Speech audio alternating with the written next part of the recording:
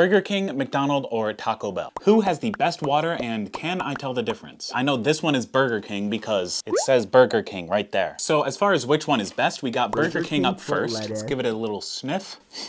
Smells like a paper cup. It's nice and cold, doesn't have much of a flavor. I'll give Burger King an 8 out of 10. So next up is McDonald's.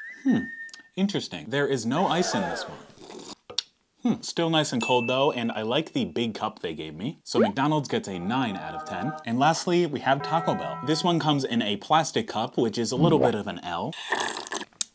Ooh, definitely more of a plasticky flavor. I'll have to give Taco Bell a 4 out of 10.